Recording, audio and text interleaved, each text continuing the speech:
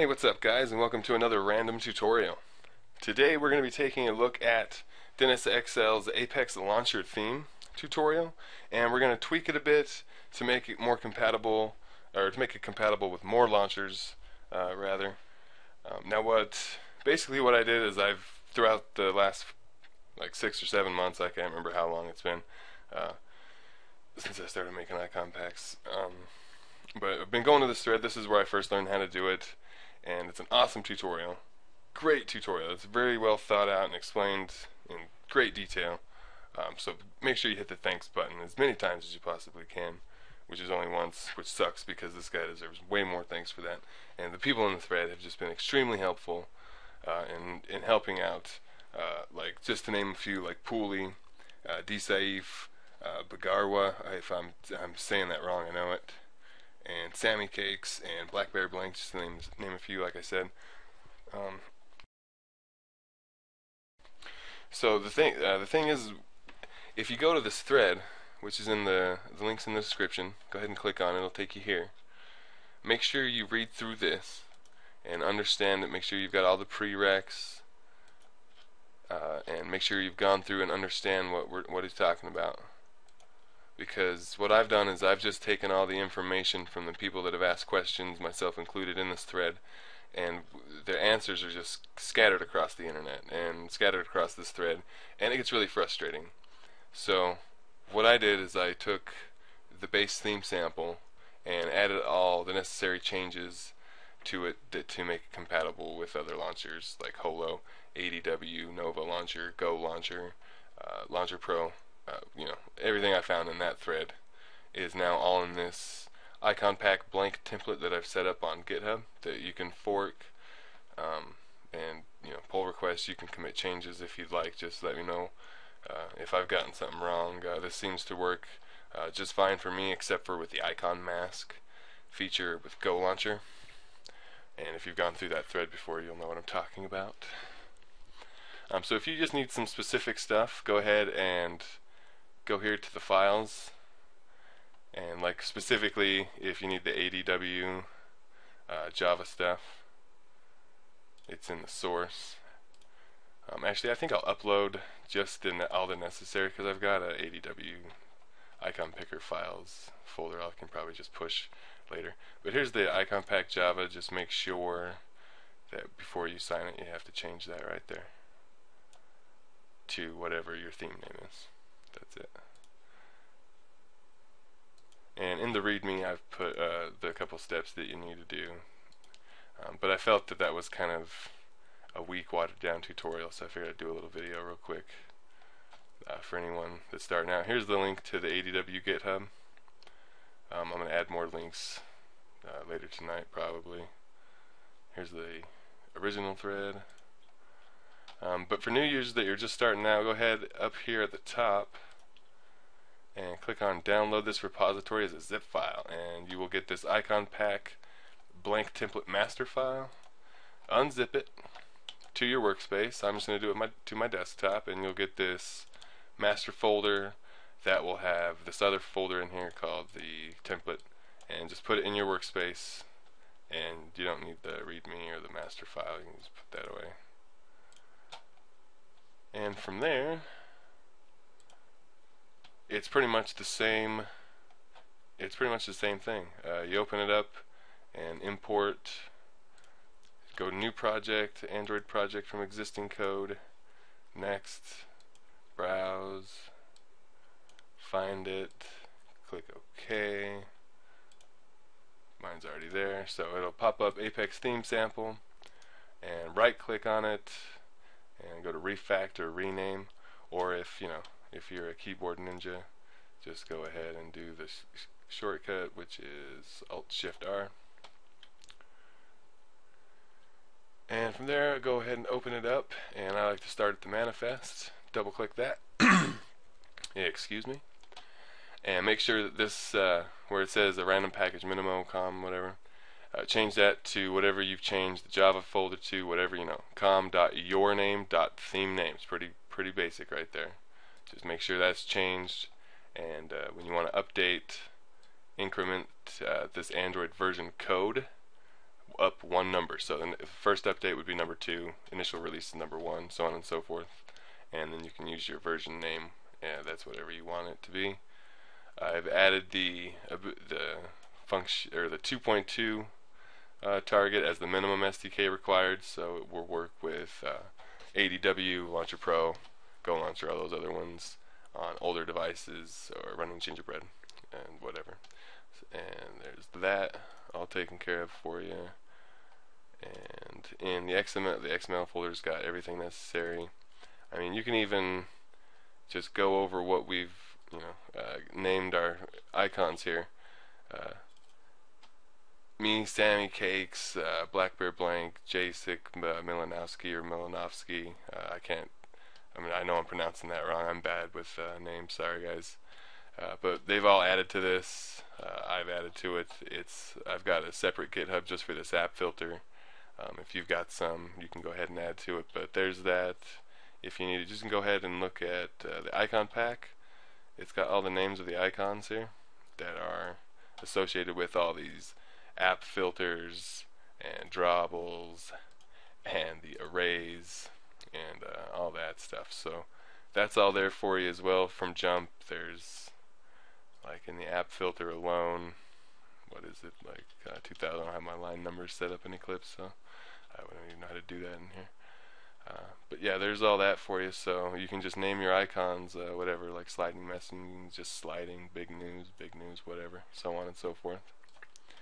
And for the icon picker in ADW, you gotta have this main XML folder in your layout. And the string hello, this is basically the icon picker view, and this hello string is just a text view on top of the icon picker.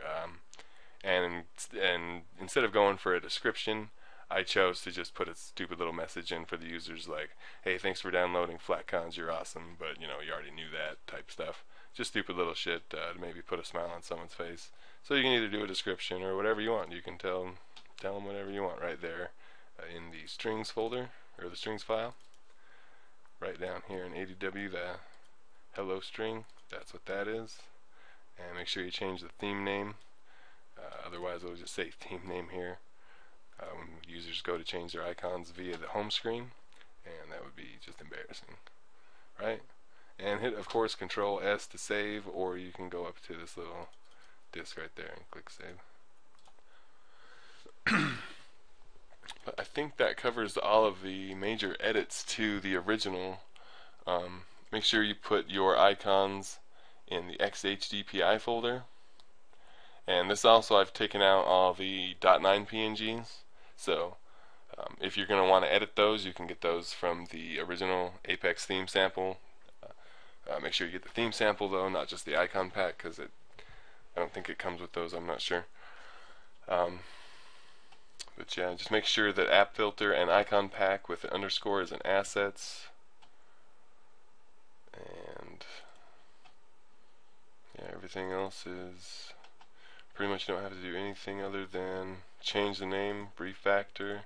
Go into source and make sure that this package name is also the same as the one in Java, in the iconpack.java file, and the Android manifest as well. Just make sure all those match. Otherwise, you're gonna be seeing red errors like this. You'll see a whole list of errors down here. But after that, if everything's good to go, everything's where it's supposed to be. Make sure your launcher icons, basically the icon that represents your icon pack, is going to one of those will be in each of these folders, H, L, M, and XHDPI. So make sure you size those appropriately. XHDPI will be 96 by 96, HDPI 72 by 72, LDPI is 36, and MDPI is 48, I think. I don't know. Check the developer.android.com for that specifically, because I just have a template for those. I forgot what size they are. Anyway, moving on. Once you got everything correct, everything's where it's supposed to be, and you have no errors, right click, go to export, make sure it's export as Android application, make sure the name's right, and you'll have to find your key store or make a new one. If you need to make a new one, click create new key store and and then browsed where you want it to be made, and then come back and password confirm it. You can Google how to make one if you don't have one already made, and then type your password in. Choose your alias for your signature. Type your password. Choose your destination, where you want the APK to be exported to. I'll just choose desktop since that's where everything is. Click finish, and it will be in the form of an APK. And now, if you want to distribute it through the Play Store, you can go through that, sign up as a developer, pay the fee, get your console all set up. If you don't know how to do that, there's plenty of tutorials online to teach you how to do all that. Also, you can just start a thread on XDA and show off what you've made. Put a link in the original thread to the theme sample if you want to show off. Don't put a big old picture in there. I guess I tried that once and didn't go so well. But if you have any questions, you can email me. You can find me on XDA. You can also go through that thread on XDA. Seriously, I have read it front to back like 6 to 7 times. So if you don't want to, just hit me up and I'll answer as soon as I can. It'll probably be quicker just to go through and read all the comments though, because I'm pretty busy this week. And yeah, that's about it. Just distribute it however you want. Put it up on your website as a free download. You can also check out my other tutorials on how to make an icon if you're wanting to know how to get a cool look for an icon or make a cool base or whatever. And also check out the app filter XML that I was talking about earlier that I've made public. Do the README. Thanks to Sammycakes who helped when I was first starting out a lot. Like I said before, and it is getting pretty big. We've had 4 pushes in the last week, I think. Holy crap, yeah, that's huge. I think I saw like a 2,900. No, 100, 200. Yep, 2,315 lines of code in that one app filter alone. So that's free to use. Just if you use it and end up adding more to yours, all I ask is just add what you add to yours to this so we can keep this growing. And if you don't, no big deal. No one will ever know. But yeah, make sure you give, while you're in this thread, make sure you hit that thanks button as many times as you can. I think on the web you can only do it like 8 times, but through the apps you can do it unlimited. So go do that, get started. If you have questions, please email me. Questions in the comments hardly ever get answered because I don't get notified about comments anymore. So if you want to say hey thanks or whatever, just click the thanks button on the thread, or just say thanks. If you have a question, shoot me an email. I get notifications for those and I can answer you back almost immediately from any device that I just happen to have in my hand at that given moment, because if the only time I don't have a device in my hand I can't answer you back, so I'm sleeping. So if you need files and stuff, I have to be at my computer, but if it's just a simple question that I can answer, I'll get you right back. So remember that, a randompackage@gmail.com. And thanks for watching.